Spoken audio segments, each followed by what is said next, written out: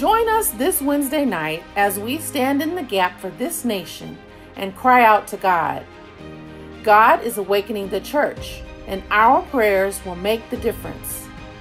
We need every prayer warrior, intercessor, believer, and follower of Christ to join together in prayer. The Bible says, where 2 or 3 are gathered in the name of Jesus, God is in the midst. God hears the prayers of the righteous, and we must humble ourselves, repent, and intercede on behalf of our families, loved ones, the lost, and the backslider. Let's cry out to God to uproot evil and cleanse our land. Let's join together to push back the darkness and usher in the light of God.